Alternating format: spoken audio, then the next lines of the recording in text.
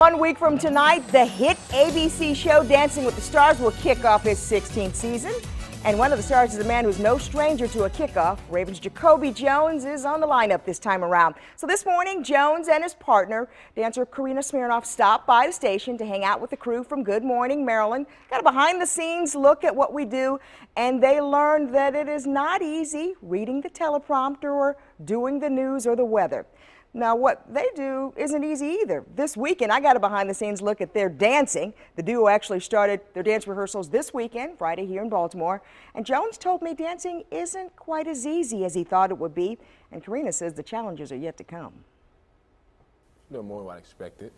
You do just dance all day. You got our laughters in, and you are tired at the end of the day. You will sleep.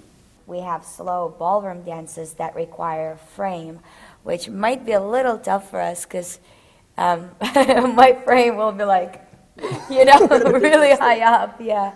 But we just gonna have fun no matter what it is.